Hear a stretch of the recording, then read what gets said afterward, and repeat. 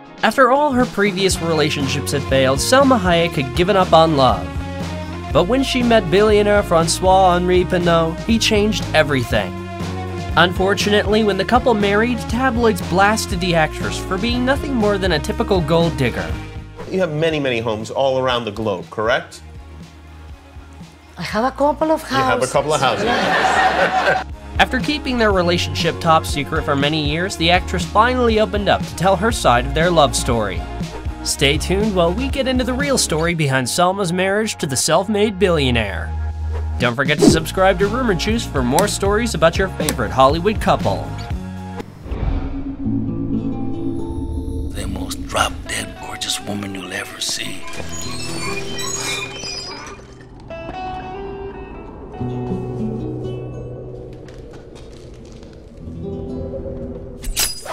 Hayek has done her best to maintain her privacy around her relationship with her husband.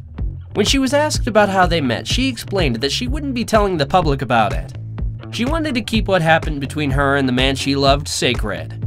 The only thing she revealed was, "It is such a romantic, amazing story, but it is mine. I don't want to vulgarize it by making it into a story to make myself interesting." However, it was reported that Hayek and Pinault met in the spring of 2006 at a gala in Venice. At the time, the actress was 39 years old, and when she was introduced to Francois, she had no idea who he was or how much money he had. At the time, Salma already had a history of long-term relationships that had left her heartbroken. She had previously dated fellow actor Edward Norton. They had started dating back in 1999 and had reportedly been set up by their chiropractor. If you ask us, that sounds like the beginning of a great Hollywood romantic comedy. By 2000, they were the red carpet's favorite eye candy. They went to premieres, award shows, and sporting events together, hand in hand and looking up at one another with adoration. Despite years of all the red carpet hand-holding, the couple did their best to maintain their rule of privacy. Naturally, the tabloids did what they could to place the couple in their headlines. And Salma admitted that a lot of what was written about their relationship wasn't true. She made sure that the paparazzi never knew all the things that she and Edward did together. The actress even joked that it's almost as if she lives a parallel life that no one knows about, and she loved it. The couple later split in 2003, and the announcement was made by the most unexpected source. Then 11-year-old Daryl Sabara, who appeared in the Spy Kids' third installment with Hayek, went on the Today Show and told Matt Lauer that the actress isn't with Ed Norton anymore. Soon after her split with Norton, Salma dated another actor, Josh Lucas. In August 2003, it was reported that Lucas showed up on the set of a Coke commercial that Hayek was busy shooting in Los Angeles. The two held hands, strolled off the set during a break, and eventually disappeared into the actress's trailer. However, the couple parted ways around a year later. While promoting his new movie, Josh shared to the press, "We're not still together. I don't really want to talk about it more than that." So, following two relationships that had failed, Salma felt worried that she wouldn't meet the right guy that would sweep her off her feet. "I was so worried, and I dated some people I shouldn't have dated. You get desperate and you start seeing wonderful things in, like, the wrong guys," she continued. And although she admitted that she also found some pretty good guys along the way, she learned an important lesson. Don't try to force a connection. The actress wished that she could have told herself to slow down and that she would find a man that would love her passionately and wholeheartedly. She added, "I would have saved myself a lot of personal drama." For a while, a part of Salma had come to terms that the kind of love that she wanted might not happen for her, and she was okay with that. So when Francois came around, she didn't think that he was the one she wanted. She confessed, "He was completely out of my box. Even though I was not looking, I was present and I was open. I am the luckiest person I know." A year after they met, the couple announced their engagement, along with some even more exciting news. Salma was pregnant with her first child. Pinault was already a father of 3 before he met his future fiancée, and the actress couldn't have been happier to take on the role of being a stepmom too. Later that year, she and her fiancé welcomed daughter Valentina, and on Valentine's Day in 2009, they quietly tied the knot at City Hall in Paris. Now, I also learned today that you and your husband like to scare each other. Oh yeah, and all my children. But it's and your not children. accurate. Oh yeah. So I have some masters in the family. However, they didn't skip on the chance for a very lavish and star-studded party. A few months later, they had a second wedding ceremony in Venice. According to People, the couple had chosen that specific location because it's where they first met. If that doesn't make your heart swoon, we don't know what will. And by the way, her ex, Edward Norton, was actually a guest at their wedding, proving to everyone that their relationship had ended in no bad blood whatsoever. Naturally, their union wasn't met without skepticism. Numerous tabloid headlines alleged that the actress had simply married her new husband for his money. He was a billionaire after all. Yet that could not have been further from the truth. When asked about the rumors, Salma explained, "I just heard or maybe read in a headline that you had married a very rich guy. Maybe that's why she married him. I don't know. I meet him and I'm like, this guy is so foxy. The confidence, his eyes, he's so good looking and charming." Hayek also went on to share that Pinault made her a much better person and allowed her to grow in such a good, healthy way. She explained that she has let their long relationship speak for itself when facing ridiculous accusations that she married him for his billions.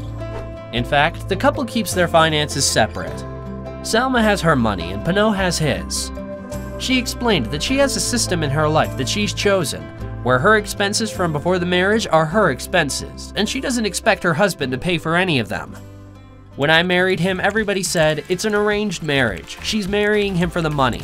I'm like, yeah, whatever, think what you want. 15 years together and we are strong in love, and I don't even get offended. However, the actress admitted that she understood the stigma that came along with rich men. She knew that when someone is a billionaire, there's an assumption that they're not a good person or very materialistic. She too had that assumption. She explained that she wouldn't have gotten involved with him if he was that type of person because she hated those qualities. But Paul proved her wrong in more ways than one. "They cannot begin to imagine what a joy that human being is," she said of her husband. My husband, it's an absolute gentleman. The actress also shared that her relationship was worth the wait and that she's happy she was a late bloomer in love because that allowed her to truly get to know herself first. All her past failed relationships and her time as a single woman taught her a lot of lessons, and she finally knew what she really wanted out of life. Salma described Pinault as the best husband in the world. She gushed, "I get to be who I am with him, and I don't feel that somebody tries to limit me. And becoming a mom at 41 was also a blessing. I think I'm a better mother because I had her later." Okay, first question. What is the best compliment you've ever received? I think you're a good mother. After Salma Hayek had her daughter, she began to question her ability to have it all. When it comes to building a life together, she started to believe that she may have to choose between focusing on herself or her family. For Salma, family always came first, and she didn't think she could do both anymore. She even considered giving up her acting career in order to focus on her home life. "I said, I don't think I want to work anymore," she confessed. Luckily, her husband didn't agree that it had to be one or the other. It was François who said, "Oh no, you're going back to work." And I said, "I don't want to." "Well, you have to. We're not putting up with some lazy girl in the house. That's not who I married," she confessed. And then her husband said something that Salma will always hold dear to her heart. "I don't want to be deprived of your work. I want to watch it too. And the world has not seen the best of you yet. So you cannot stop until some of that is put out." Pinault encouraged her not to give up on the career that she loved so much. He told her to get up onto her feet and put herself in front of the camera again. Salma could not have been more grateful for the man that she loved at that moment. He believed that she could do it, and he was right. Years later, amid all of her professional success, Hayek still considers her marriage to Pinault to be her biggest accomplishment. "Home is where my husband is. He is home. Everything outside of the family nucleus is an adventure that you're living together." And when she spoke about the secret to her decade-long marriage, she explained the importance of supporting one another and putting each other first, even when things get tough. I think that maybe the key to a happy marriage is generosity to the other person, letting them be who they are, respecting who they are, understanding that you're on a journey together, and trying to motivate each other to grow. Luckily, she married the right guy, and he made all of that so much easier for her. She shared, "We support each other in everything we do. We want the other one to strive. Makes you happy when the other one strives."